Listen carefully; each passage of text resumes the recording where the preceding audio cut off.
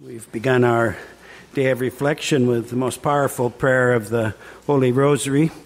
We are blessed also to have celebrated the feast of Our Lady of the Holy Rosary on Wednesday of this week, celebrating the great victory in the Battle of Lepanto, 1571, owed, as Pope St. Pius V understood, greatly to the intercession of our Blessed Mother through the praying of the Rosary and Rosary processions in the city of Rome, as he requested while the battle was being waged.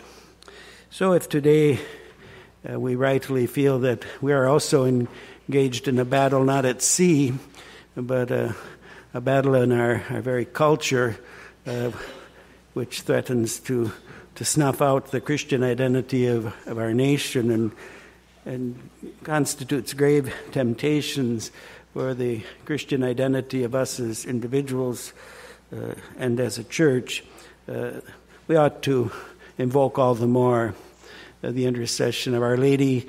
In fact, first St. Pius V entitled the feast Our Lady of Victory, and then later, rightly, his successor changed it to Our Lady of the Holy Rosary, but the two things go together. It's through the Holy Rosary that we grow, praying of the Holy Rosary, that Our Lady increases in us our confidence in the victory of Christ, who by His grace indwelling in our souls can, even in our greatest weakness, give us the victory over sin and eternal death.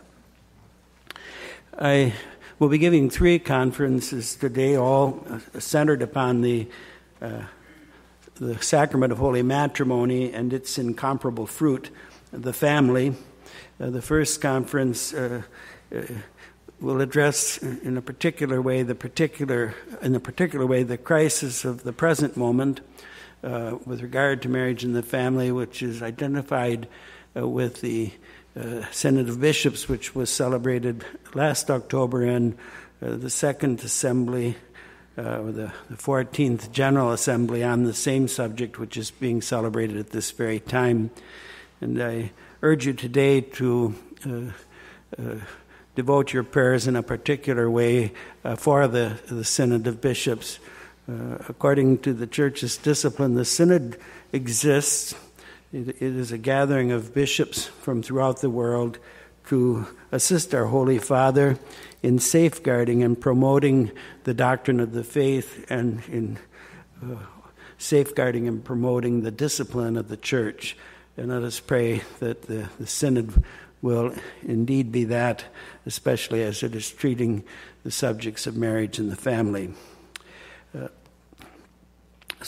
This first talk is with regard to the situation of the present moment.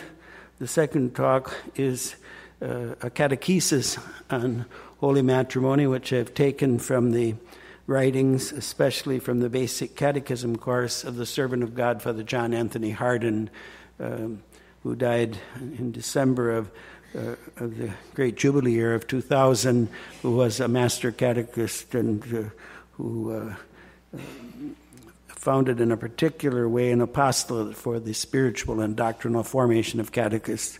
And the third talk is directed to what I consider a most important subject, and I hope a subject which will be efficaciously taken up in the present assembly of the Synod of Bishops, the preparation for marriage, given the situation in our time. In this first conference, I addressed the current discussion regarding the fundamental truth of marriage in the Church, indicating the importance of the studies provided in the book. And this is a title, and if you have a pencil to write it down, I'm sure there are copies of this available in the bookstore. If not, it can also be ordered online from Ignatius Press, Remaining in the Truth of Christ, Marriage and Communion in the Catholic Church. It's a wonderful collection of essays that illustrate the truth of the teaching on marriage, the Church's teaching on marriage, from a number of different perspectives. And it was written to assist the Synod of Bishops in addressing the situation of the family, of marriage in the family in our time. And I will now take up several questions which are related to that treatment. I might say that the book, once you read it, you'll see that it's done by people who are very scholarly, but the articles are written to be accessible to the everyday reader. And in fact, I'm told in Italy, the book is translated now in something like 7 or 8 languages, but I'm told in Italy that some priests are using parts of it for marriage preparation, and that would be something to do. We need to, in every respect, take more seriously the sacred realities of our faith, and above all, the sacrament of holy matrimony. The first subject I'd like to take up is the current discussion regarding the fundamental truth of marriage. At the present moment in the Church, there's perhaps no more critical issue for us to address than the truth about marriage.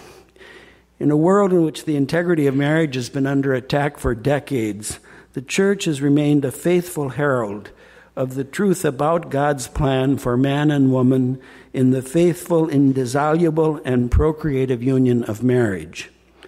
In the present time, certainly under pressure from a totally secularized culture, a growing confusion and even error has entered into the Church, which would weaken seriously, if not totally compromise, the Church's witness, and that to the detriment of the whole of society. An interesting story was related to me last fall while the synod was going on, especially after the mid-synod report was given, and there was this headline in the New York Times about the revolution in the Catholic Church, suggesting that she was going to abandon her teaching, which is her teaching because it's our Lord's teaching, on the indissolubility of marriage. A story was reported to me by a priest who was talking to a minister of a Protestant denomination who expressed to him great concern about the situation. And he said, we abandoned these teachings a long time ago, but we always counted upon the Catholic Church to uphold them. Now,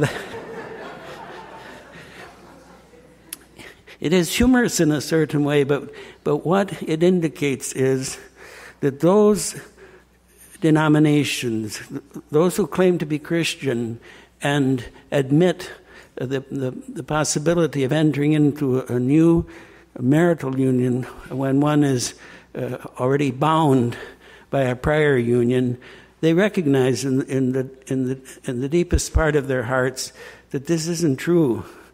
That this isn't true to the teaching of Christ. And this minister gave expression to that. This is what concerns me very deeply. So many questions, critical questions of our time. The Catholic Church also, with great struggle internally, has upheld the Church's teaching, for instance, with regard to contraception and other teachings, regard to the real presence of our Lord in the Holy Eucharist.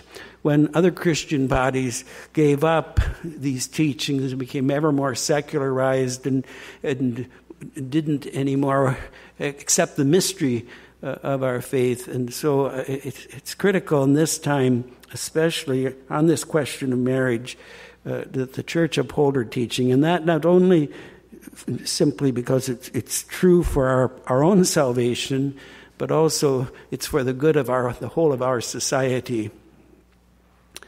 The confusion and error became evident for the world during the recent session, that would be the October 2014. I shouldn't call it recent anymore because now we're in a new session. During the October 2014 session of the Third Assembly of the Synod of Bishops, the Assembly dedicated to the discussion of the subject, the pastoral challenges of the family in the context of evangelization, found itself, and I was a member of it, so I can say this with a certain authority, found itself addressing in a confused and sometimes erroneous manner practices which contradict the Church's constant teaching and practice regarding holy matrimony. I refer to practices which would give access to the sacraments to those who are living in a public state of adultery, and which would condone in some manner conjugal cohabitation outside of the sacrament of matrimony and genital relations between persons of the same sex.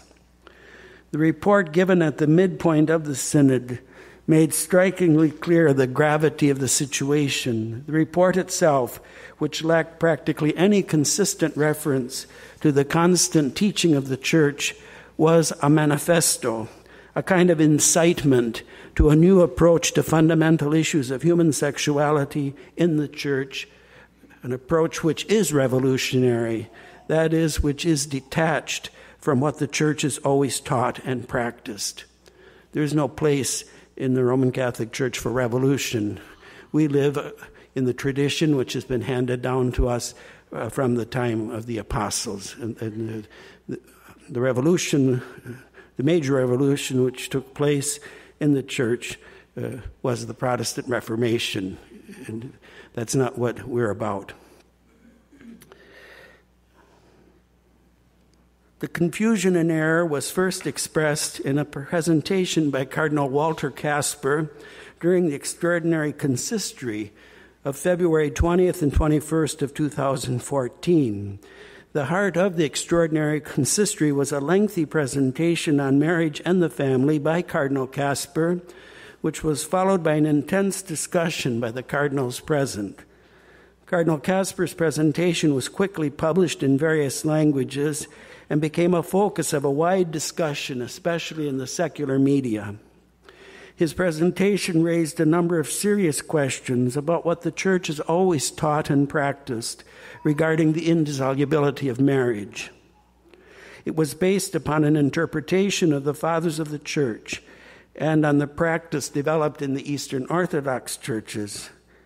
Clearly, his presentation called for a discussion which began in earnest during the extraordinary consistory itself. After the extraordinary consistory, a number of cardinals, including myself, decided to respond as fully and as profoundly as possible to the positions taken by Cardinal Casper. 5 cardinals contributed to the study. We cardinals also called upon the help of Archbishop Cyril Vasil of the Society of Jesus, an expert in the practice of the Eastern Orthodox churches, Father Paul Mankowski, also of the Society of Jesus, an expert in the sacred scriptures, and Professor John M. Rist, an expert in the teaching of the Fathers of the Church. We also sought the help of Father Robert Dodaro, Augustinian friar, president of the Patristic Institute Augustinianum in Rome, for the editing of the book. Apart from his tireless and highly qualified work of editing so important a volume in various languages, it was originally published in the 5 major European languages: English, French, German, Italian, and Spanish. Now, it's been published in other languages too. But Father Dodaro edited this book in the period of a few months so that it came out simultaneously in 5 languages. If you have any idea of what that took, he did a wonderful work. He attributes it all to Our Lady, by the way. Skansenite told me that I couldn't believe it needed to be done. It was urgent, and I trusted it would be done. But he said to me repeatedly, no, he said it's Our Lady who did it. And he also then contributed 2 very treasured additions to the book, a summary of the argument of the entire book, so that when you read his summary, if you don't have time to sit down and read the whole book, you can see what's in each contribution and go to those things that you need to find first. And each contribution stands on its own. And then he also provides an appendix, which are excerpts from select documents of the magisterium, a testimony to the fidelity of the Church down the ages to the teaching of our Lord in the Gospel on marriage. The fruits of the of our efforts are found in the book, Remaining in the Truth of Christ, Marriage and Communion in the Catholic Church, as I said, published in English, French, German, Italian, and Spanish editions in time for the study of the Synod Fathers. As I've already mentioned, Father Dodaro, the editor, at the very beginning of the book, gives a summary of the material presented in each of the 8 essays which comprise the volume. The essays, in turn, present in a thorough manner the truth of Christ regarding the sacrament of holy matrimony as contained in the Holy Scriptures, as taught and practiced in the early Church. They then address the particular practice of the Eastern Orthodox churches and its coherence with doctrine, and the historical challenges to the Lord's teaching recorded in the Gospels. The beauty of the truth of Christ and holy matrimony is then illustrated by presentations on the Church's theological doctrine and our moral teaching. This by Cardinal Ludwig Gerhard Müller, the prefect of the Congregation for the Doctrine of the Faith, and Cardinal Carlo Caffarra, the Archbishop of Bologna in Italy. The last 2 essays take up the safeguarding and fostering of the truth of Christ regarding holy matrimony in the Church's discipline, her canon law. I commend the book to your reading. While it is scientifically solid, every effort was made to edit the contributions in such a way that they would be accessible to the reading and understanding of serious Catholics and all persons of goodwill. The book has enjoyed a wide readership in the different language editions already published. Since the October 2014 Assembly of the Synod of Bishops, translations into the Polish and Slovak languages have been published. At present, translations into Croatian, Hungarian, and Portuguese are being prepared. The book is truly a point of reference for the most serious matter presently under discussion by the Synod of Bishops. To assist you in your reflection upon the current discussion, which is the topic of this first presentation, I want to take up now several general considerations which are, in my judgment, key to understanding the situation in which the Church presently finds herself. I offer these considerations in the context of the sound teaching contained in the just mentioned book. The first consideration is the relationship between faith and culture. Above all, as a presupposition of the discussion of holy matrimony in the current situation, it is important to have a correct understanding of the rapport between faith and culture. Many times during the discussions before the first assembly of the Synod and during the actual sessions of that first assembly, and in this time of preparation, or in the time of preparation for the second assembly,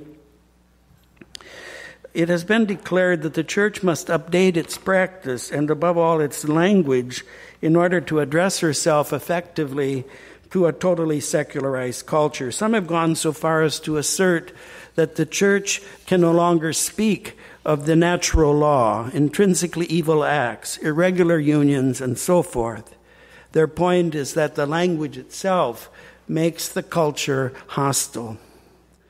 However, doing so, the Church gives the impression of wanting to draw near to the culture without a clear identity of her own self and of what she has to say to the culture. According to divine wisdom, the Church must always speak the truth with love.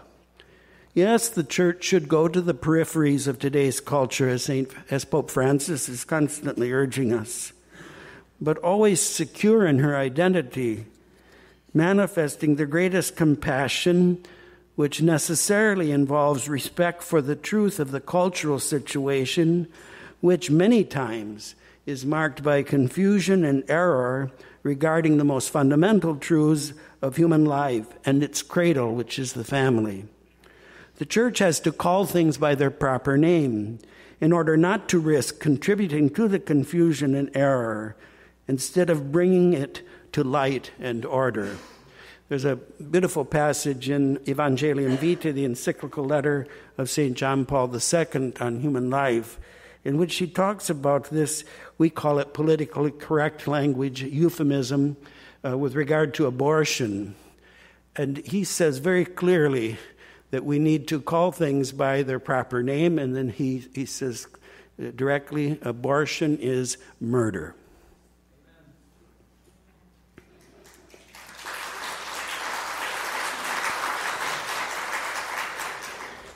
Honest people who live in such a culture have a thirst for the truth and for its proclamation with charity.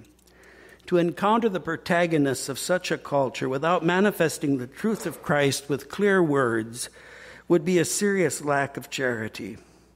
For instance, we think of what the gospel tells us about Christ's meeting with the people, that he found them to be like sheep without a shepherd, and that he therefore instructed them. We think also of the meeting of our Lord with the Samaritan woman at the well of Jacob, or with the woman discovered in open adultery. Our Lord doesn't mollycoddle people. He's very, very kind and very compassionate, but he speaks very directly. The dialogue between himself and the Samaritan woman is very illustrative. The Lord is full of understanding for their situation. He pardons them, but at the same time, he is attentive to indicate to them the necessity of leaving a life of sin, the necessity of sinning no more. So that is the first subject I wanted to address. All in the discussions in October of 2014 and since, oftentimes a discourse which was given by St. John the 23rd on the opening day of the Second Vatican Ecumenical Council is cited. The discourse is entitled Gaudet Mater Ecclesia, Mother Church Rejoices. And it isn't part of the magisterium. It's his own personal expression of enthusiasm about the synod at its opening. And in it, and I must say, in a naive way, and we can all be naive from time to time, he expresses a great confidence that if the church just represents again her teaching, that the culture is ready and waiting to embrace it. And so he's filled with confidence about the council. And there's no question that he thought that the council would take no longer than one session. Just a question of holding up certain teachings of the church again. But what he didn't realize was that there was already brewing in the culture the fruits of philosophical errors which had come from earlier centuries, German idealism and rationalism, and which had also sadly infiltrated the church, was under the surface. And with the whole cultural turmoil of the 1960s erupted in a way that has been terribly damaging to the life of the church, such that if you, I hope I get to do it, but wanted to write an article contrasting his speech at the opening of the Second Vatican Council and several texts of Pope Paul VI in the late 60s and 1970s in which he is clearly in anguish. The one that's most famous, and I'm sure you've heard it quoted, is the homily he gave on the feast of Saints Peter and Paul in 1972, in which he talks about, he said, we believed that with the council we were ushering in a time of light and of freedom and of love. And instead, we find ourselves in a darkness, and that we delight in going ever deeper into the darkness instead of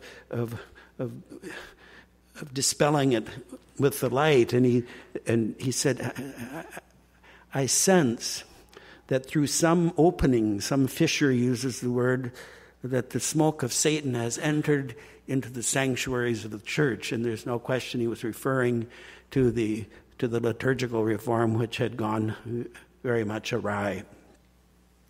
And so now, curiously enough, some of the proponents of this so-called new approach, revolutionary approach to marriage, were rejoicing that the church is returning to that spirit of the Second Vatican Council. And whenever you hear that, you must be absolutely attentive. Because the spirit of the Second Vatican Council has nothing to do with the teaching of the Second Vatican Council, I can assure you.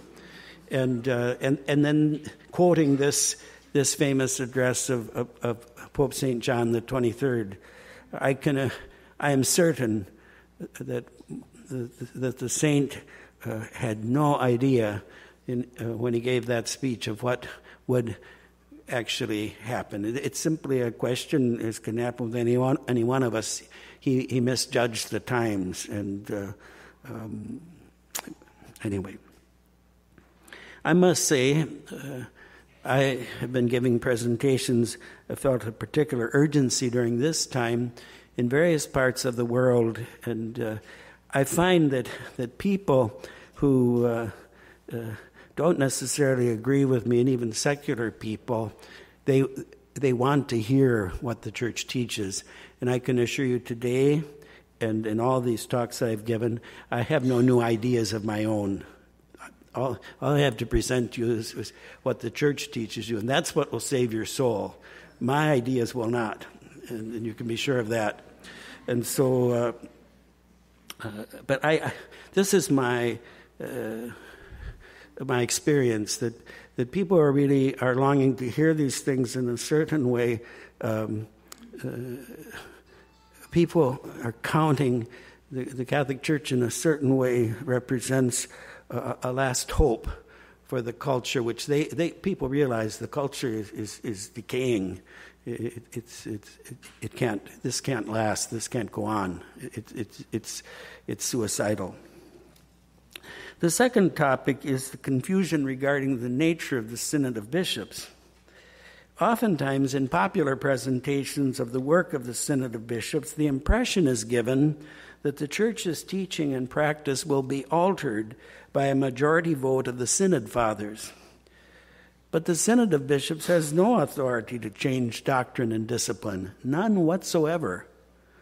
The nature and purpose of the Synod of Bishops is described in Canon 342 of the Code of Canon Law, which I will now read. The Synod of Bishops is a group of bishops who have been chosen from different regions of the world and meet together at fixed times to foster closer unity between the Roman Pontiff and bishops, to assist the Roman Pontiff with their counsel in the preservation and growth of faith and morals, in the preservation and growth of faith and morals, and in the observance and strengthening of ecclesiastical discipline, and to consider questions pertaining to the activity of the Church in the world.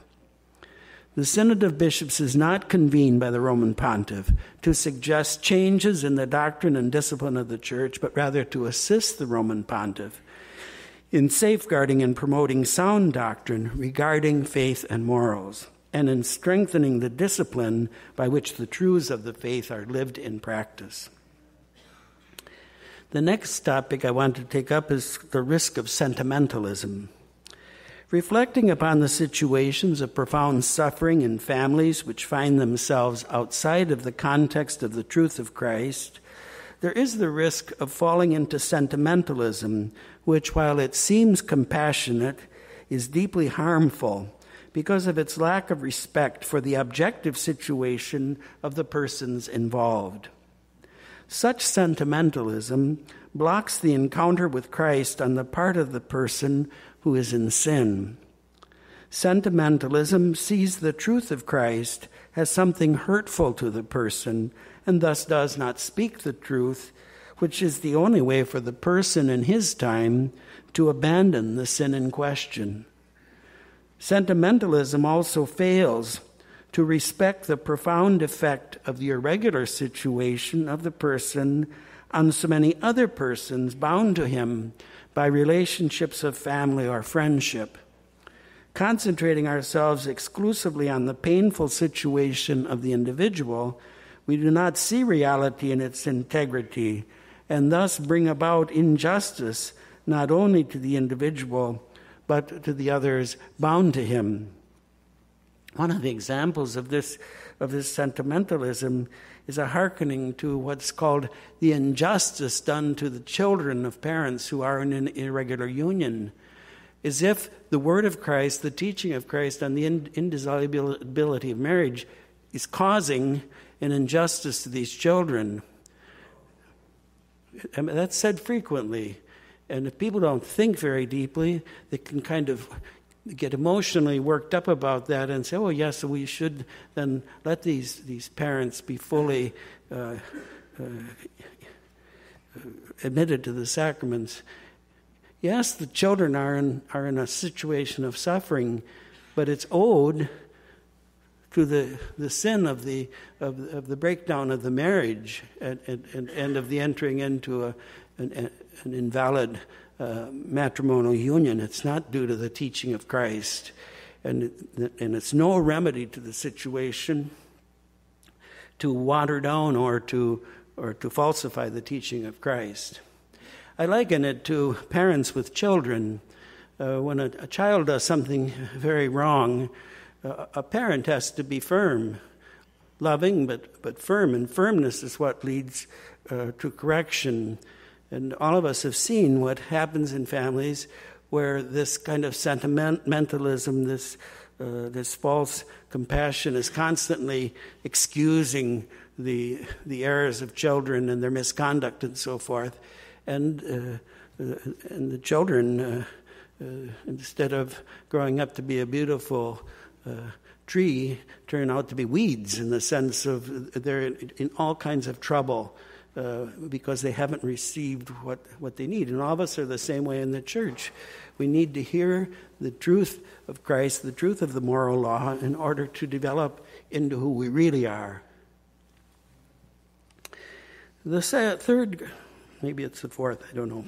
Anyway, the next topic is the radical modification of the process for the declaration of nullity of marriage.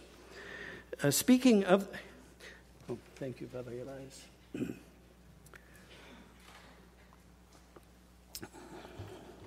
Speaking of the temptation of sentimentalism or false compassion, I would like to say a word about the quite widely publicized proposal, and now it's actually come to be a reality, to modify radically the process for the declaration of nullity of marriage so that the parties in a cause of nullity could receive more easily and quickly such a declaration. The Holy Father has, in the meantime, on September 8th, issued 2 motu proprios in which he has effectively altered radically the process for the declaration of nullity of marriage. Notwithstanding that legislation, I want to illustrate a couple of principles which do not change with regard to declarations of nullity of marriage. I want to address the nature and substance of the canonical process for the declaration of nullity of marriage. In the last chapter in the book, Remaining in the Truth of Christ, I treat that subject with special reference to the situation in the United States. In his presentation to the Extraordinary Consistory and in other declarations, Cardinal Casper has asserted that the process for the declaration of nullity of marriage is not of divine law and therefore could be radically altered. He has suggested an administrative process, for example, a meeting of the bishop or of a priest delegated by the bishop with the party who accuses his marriage of nullity, on the basis of which the bishop would declare the nullity of the marriage.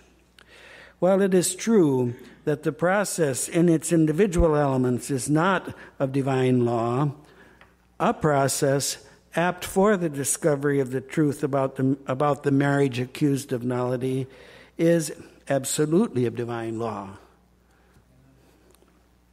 The present process is the fruit of centuries of experience of the Church in the just treatment of an accusation of marriage nullity.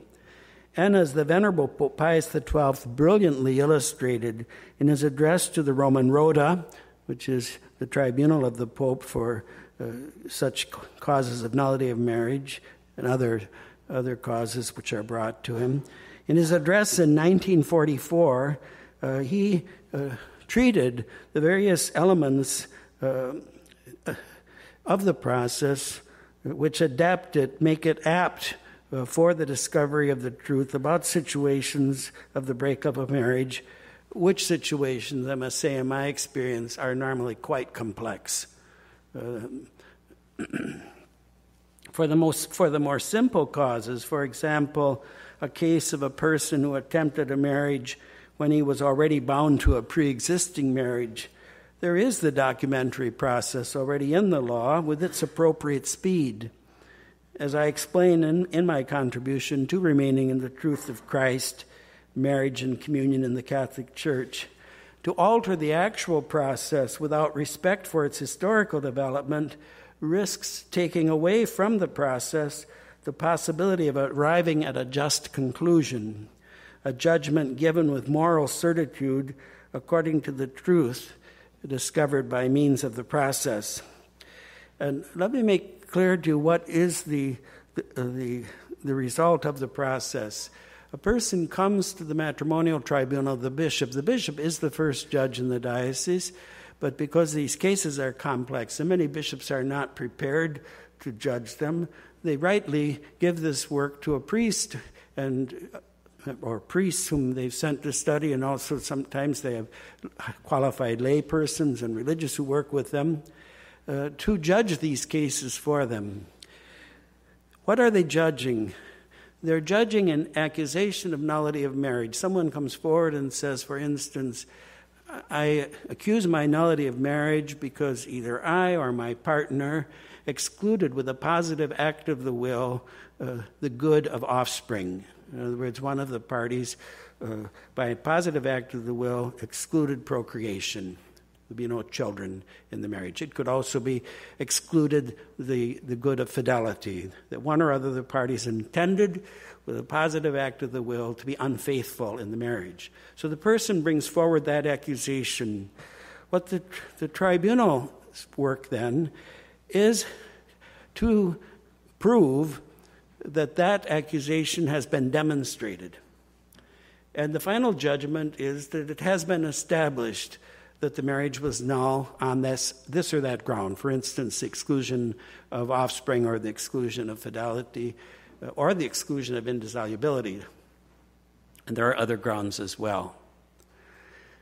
The Church does not declare that the marriage is absolutely invalid. It can't. Only God knows that. And it has some language which has come out from the Synod of Bishops has suggested it doesn't judge the validity of the marriage. In other words, if it gives a negative judgment, that's not a declaration that the marriage is valid. It's simply a declaration that it hasn't been shown that it's invalid. And so it's a limited judgment which is humanly possible to be made with moral certitude. And people who bring a cause of nullity to the Church should have this in mind, come with complete sincerity and honesty, knowing that God knows the truth about the marriage.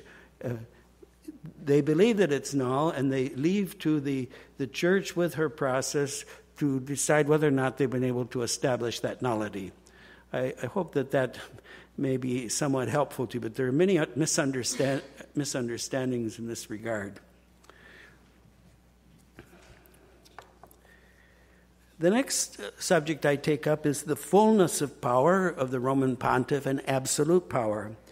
In a similar way, some have suggested that the fullness of power of the Roman pontiff means that he is able to dissolve any marriage.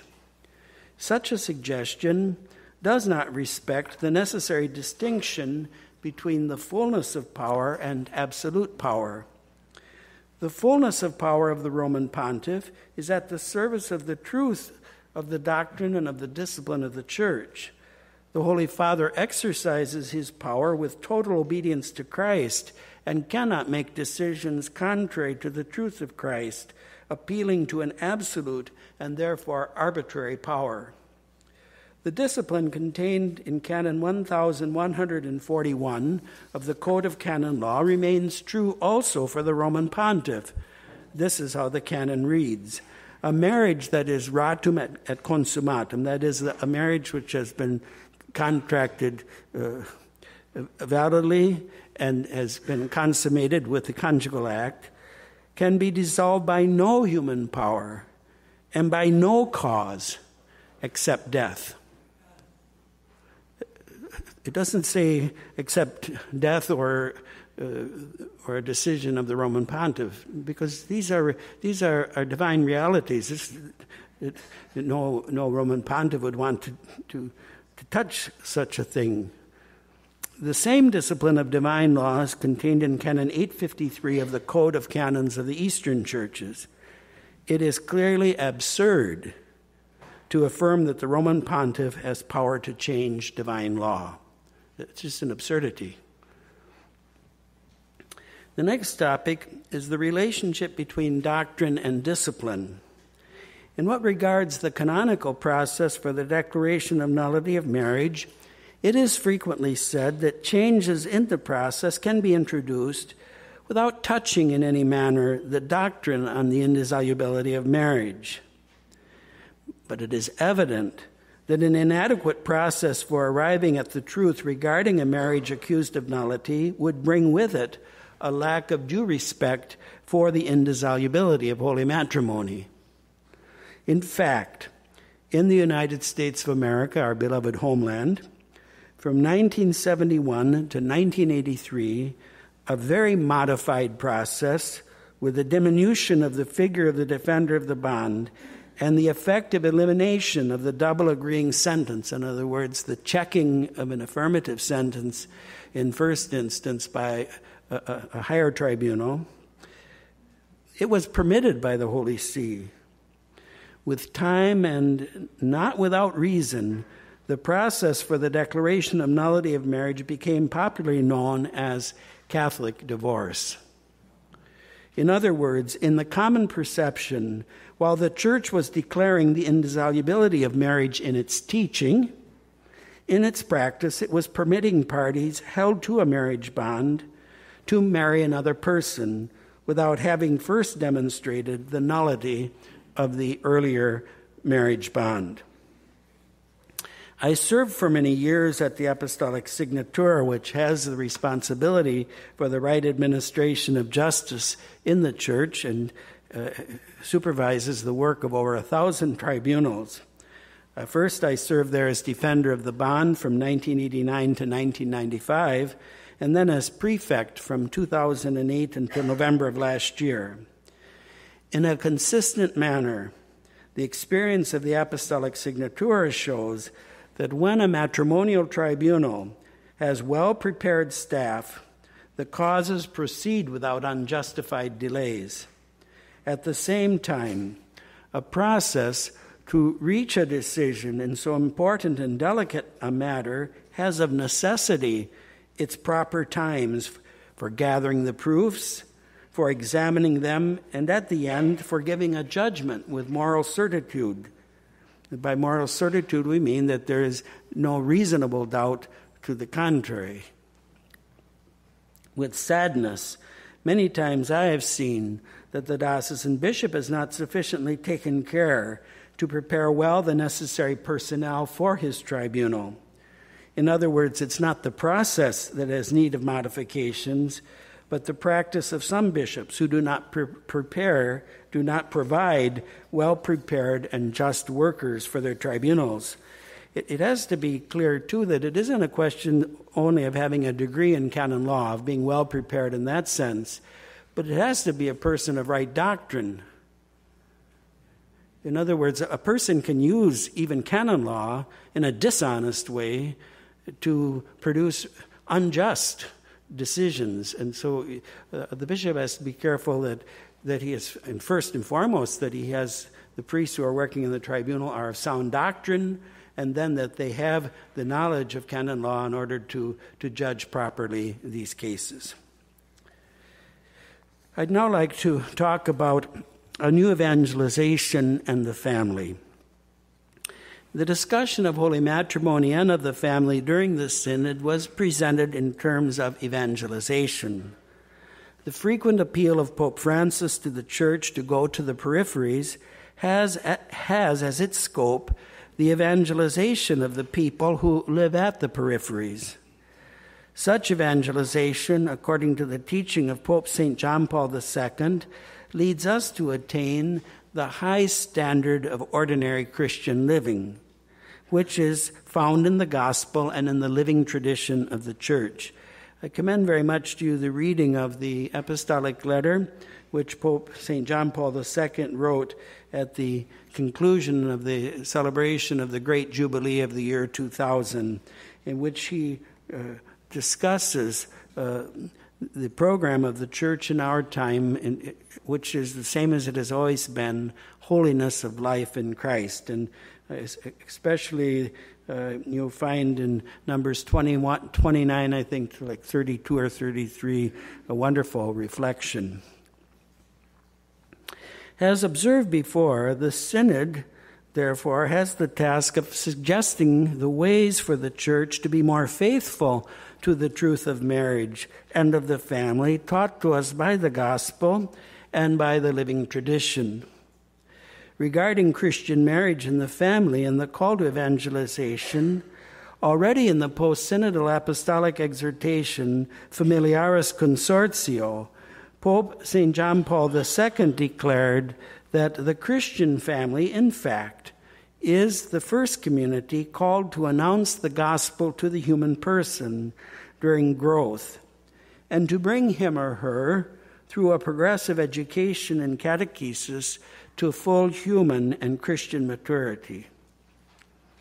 Noting the multiple and grievous attacks on marriage and the family in our time, Pope John Paul II stressed the importance of witnessing to the truth about marriage and the family so that the family may evangelize the whole of society. He declared, "At a moment of history in which the family is the object of numerous forces that seek to destroy it or in some way to deform it, and aware that the well-being of society and our own good are intimately tied to the good of the family, the Church perceives in a more urgent and compelling way her mission of proclaiming to all people the plan of God for marriage and the family, ensuring their full vitality and human and Christian development, and thus contributing to the renewal of society and of the people of God." In the present moment, when the attacks on matrimony and on the family seem the most ferocious, it is the Church which must show to the whole of society the truth in all its richness, and therefore the beauty and goodness of marriage and of the family. The Church accomplishes its mission of evangelization of the family with its teaching, with the celebration of the sacraments, and with the life of prayer and devotion, and with its discipline. I'll have the occasion in my last presentation to show how the Church carries out this evangelization through the sacraments when I talk about the preparation for the celebration of the rite of marriage and the rite itself. The Church, and therefore the Synod, must give special attention to the holiness of marriage, to the fidelity, to the indissolubility, and to the fecundity of the matrimonial union. Christian family life is necessarily a sign of contradiction in today's culture. The Synod ought to be the occasion for the universal Church to give inspiration and strength to Catholic couples for the witness to the truth of Christ, of which our culture has such great need.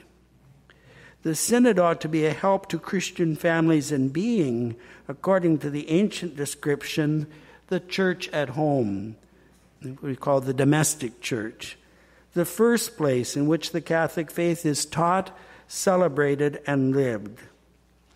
The faithful living in a marriage in difficulty must certainly enjoy the particular attention of the Church, who, in imitation of the Savior, announces to them the truth of Christ and brings to them the grace of Christ to live faithfully and generously the marriage vocation to the end. In the same Familiaris Consortio, Pope St. John Paul II underlined the irreplaceable service of the family in the evangelization of the world. Citing the teaching of Blessed Paul VI, he declared, Blessed Pope Paul VI, he declared, "To the extent in which the Christian family accepts the gospel and matures in faith, it becomes an evangelizing community." Let us listen again to Paul VI, and he quotes Blessed Paul VI. "The family, like the church, ought to be a place where the gospel is transmitted and from which the gospel radiates. In a family which is conscious of this mission, all the members evangelize and are evangelized. The parents not only communicate the gospel to their children, but from their children they can themselves receive the same gospel as deeply lived by them. And such a family becomes the evangelizer of many other families and of the neighborhood of which it forms a part. It is clear that if evangelization is not found in marriages, in Christian homes and families, it will not be found in the church and in society. At the same time, marriages transformed by the gospel are the first and most powerful force for the transformation of society through the gospel and the living tradition of the church. Later on, I will reflect on a corollary question which is of critical importance to parents in the handing on of the faith and its practice to their children, namely the question of education. The next topic I wish to address is confidence in the natural law and in the grace of matrimony. Confronting the sufferings of individual persons and of families, the church should not lose its confidence in the natural law inscribed in every human heart and in its full expression in the saving work of our Lord.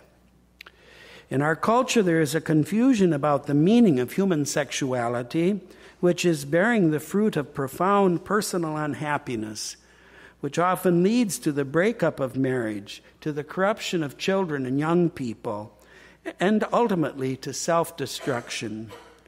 Disordered sexual activity outside of marriage, and the media's constant, powerful, and false messages regarding our identity as man and woman are all signs of the urgent need of a new evangelization which begins in marriages, in families, and through marriages reaches the entire culture.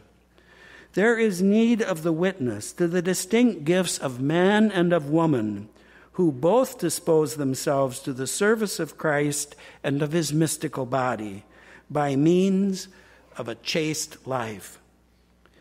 Christian marriage is the first place of such necessary witness in our culture. Children learn chastity first and foremost by the chastity of their parents, by the chaste manner in which their parents live the matrimonial vocation. By means of a sound family life, our culture will be transformed. Without sound family life, the culture will not ever be transformed. In the life of holy couples, we see reflected all of the splendor of the truth about the union of a man and woman in faithful and enduring and procreative love. In their life, we see above all the truth of the teaching of Christ in response to the Pharisees who were putting him to the test, posing the question of the possibility of divorce. The Lord responded to the Pharisees, teaching the observance of the eternal law, according to which God the Father created man and woman. This is the response of our Lord. Have you not read that he who made them from the beginning made them male and female, and said, for this reason a man shall leave his father and mother and be joined to his wife, and the two shall become one? So they are no longer two, but one. What therefore God has joined together, let no man put asunder.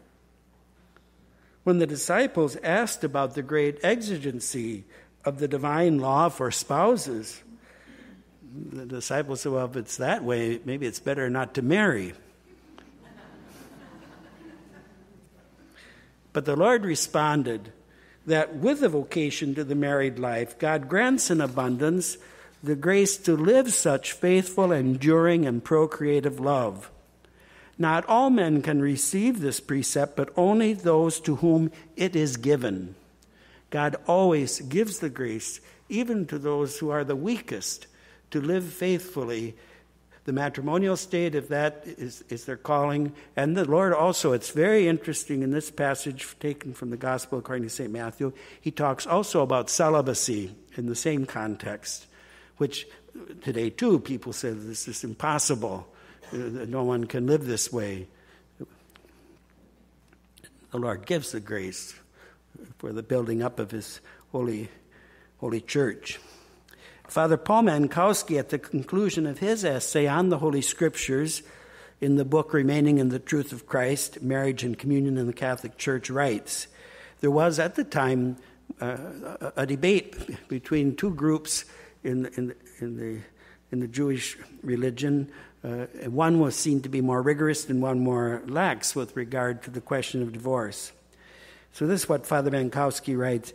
Yet it is mistaken, or if not wholly mistaken, seriously incomplete, to view Jesus as a disputant who championed the rigorous side of legal moral controversy. To reduce our Lord to kind of an adherent to one part of a controversy, and whose appeal was and is solely to the tough-minded. For he also promised a new and superabundant outpouring of grace, of divine help, so that no person, however fragile, should find it impossible to do God's will. It is this objective reality which St. Paul celebrates in the letter to the Ephesians with these inspired words. And I'd like to read this passage from Ephesians 5, verses 31 to 33. In a certain way, it is the great truth which we are honoring throughout this day.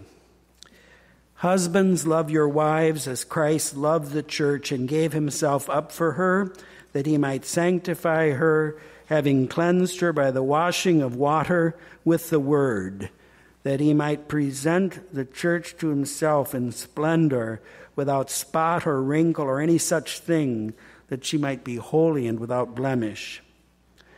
Even so, husbands should love their wives as their own bodies. He who loves his wife loves himself. For no man ever hates his own flesh, but nourishes and cherishes it as Christ does the church, because we are members of his body. This is to draw attention to the intimacy of the matrimonial union. It's like the intimacy of our relationship with our own body. For this reason, a man shall leave his father and mother and be joined to his wife, and the two shall become one flesh. He quotes the passage from the book of Genesis. This is a great mystery.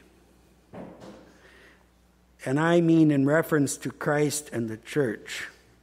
By mystery, we don't mean some puzzle, but we mean a reality which is beyond our full comprehension, because it is a divine reality, and that is what holy matrimony is. This is a great mystery, and I mean in reference to Christ and the church. However, let each one of you love his wife as himself, and let the wife see that she respects her husband. The next topic I would like to take up is the natural law and the formation of the conscience in the family. So often today, a notion of tolerance of ways of thinking and acting contrary to the moral law seems to be the interpretative key for many Christians. Today's popular notion of tolerance is not securely grounded in the moral tradition, yet it tends to dominate our approach to the extent that we end up claiming to be Christian while tolerating ways of thinking and acting which are diametrically opposed to the moral law revealed to us in nature and in the sacred scriptures. The approach at times becomes so relativistic and subjective that we do not even observe the fundamental logical principle of non-contradiction. That is, that a thing cannot both be and not be at the same time. In other words, certain actions cannot at the same time be both true to the moral law and not true to it. That's a principle we could practice a lot more in our time. In fact, charity alone must be the interpretative key of our thoughts and actions. In the context of charity, tolerance means unconditional love of the person who is involved in evil, but complete abhorrence of the evil into which the person has fallen. I remember from my childhood, we were constantly taught, love the sinner but hate the sin. But this notion of tolerance levels that, and so we end up, our love for the sinner turns out to be also in some way an acceptance, hopefully not a love, of the sin itself. Fundamental to the Catholic life of virtue is the understanding of human nature and conscience. Critical to the deplorable cultural situation in which we find ourselves is the loss of the sense of nature and of conscience. Pope Benedict XVI addressed the question of the loss of a sense of nature and conscience with respect to the foundations of law in his address to the German parliament, the Bundestag, during his pastoral visit to Germany in September of 2011. Taking leave from the story of the young King Solomon on his accession to the throne, he recalled to political leaders the teaching of the Holy Scriptures regarding the work of politics. God asked King Solomon what request he wished to make as he began to rule God's holy people. The Holy Father, Pope Benedict, commented, "What will the young ruler ask for at this important moment? Success, wealth, long life, destruction of his enemies? He chooses none of these. Instead, he asks for a listening heart, so that he may govern God's people and discern between good and evil." The story of King Solomon, as Pope Benedict XVI observed, teaches what must be the end of political activity and therefore of government. Actually, what must be the end of every one of our thoughts and words and actions must flow from a listening heart, that we discern good from evil, choose the good, and reject the evil. He declared, politics must be a striving for justice, and hence it has to establish the fundamental preconditions for peace. To serve right and to fight against the dominion of wrong is and remains the fundamental task of the politician, fundamental task of each one of us. Pope Benedict XVI then asked how we know the good and right, which the political order and specifically the law are to safeguard and promote. While he acknowledged that in many matters, this is referring to the world of government, the support of the majority can serve as a sufficient criterion, he observed that such a principle is not sufficient for the fundamental issues of law in which the dignity of man and of humanity is at stake. Regarding the very foundations of the life of society, positive civil law must respect, and I quote, nature and reason as the true sources of law. In other words, one must have recourse to the natural moral law which God has inscribed upon every human heart.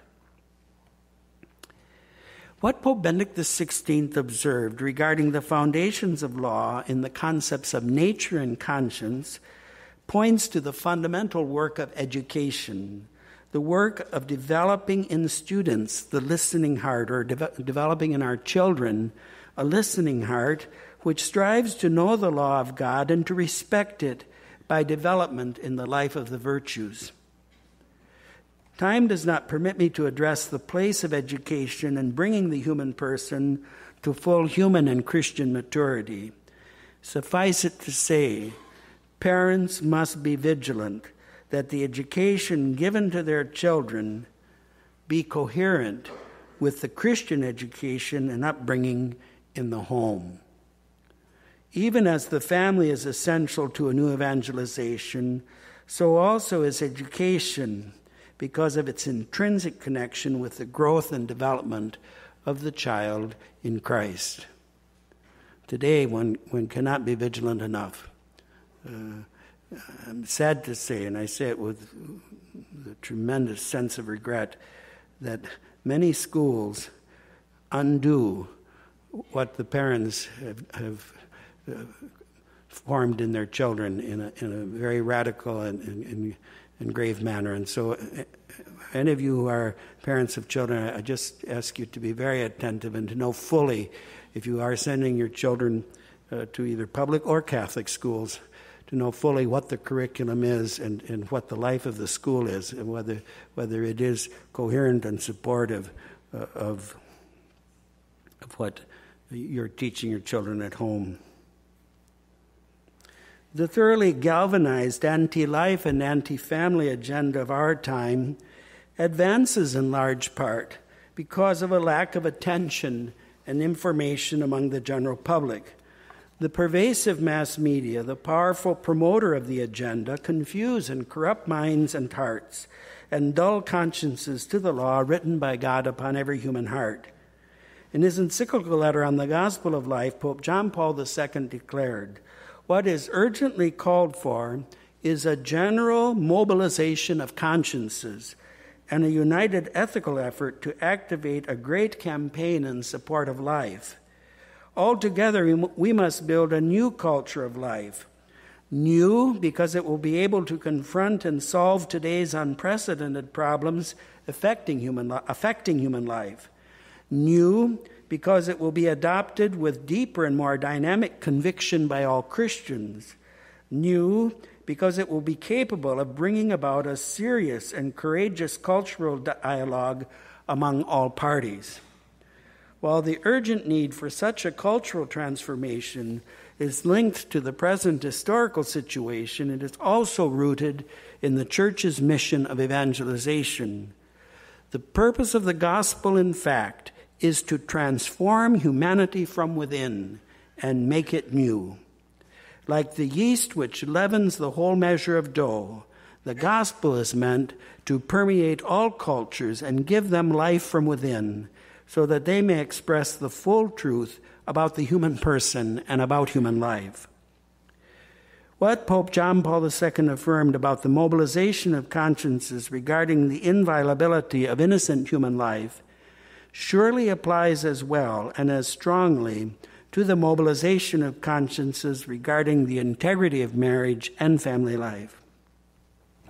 Pope John Paul II did not fail to note that such efforts must begin with the renewal of a culture of life within Christian communities themselves.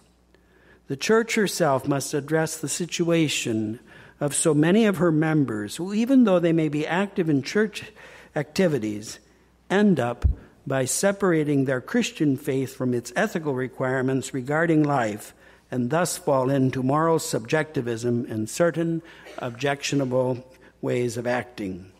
I don't have time to go into it this morning, but it's very important in educating our children to educate them in the truth about conscience. Today, by many, the term conscience is used to justify doing whatever I think. People say, well, that's what you think, that's your conscience. My conscience tells me differently. Well, the conscience is oriented to the truth, which is one, and it's the same for all of us. And the conscience has to be well formed, and when it is well formed, then we don't, on the fundamental questions, there should be no disagreement among us about what is the right and good thing to do. We live in a time, I've now come to the conclusion, lest you think that was never going to happen. I could say more, actually, but I have my limitations, and I'm sure that you have your limitations, too, in sitting on those hard benches. We live in a time when the fundamental truth of marriage is under a ferocious, indeed, I would not hesitate to say, a diabolical attack. I'm very convinced about that. Which seeks to obscure and sully the sublime beauty of the married state as God intended it from the creation.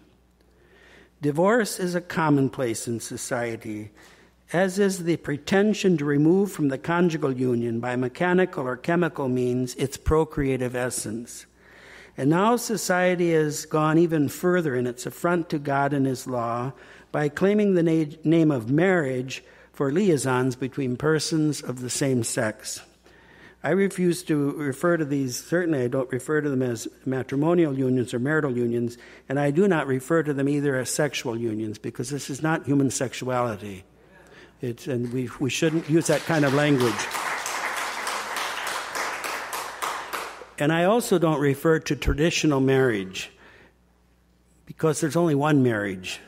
There's not traditional marriage and some other kind of marriage. So I understand the term, and it's actually beautiful, because it's marriage according to the tradition in the sense of from the beginning.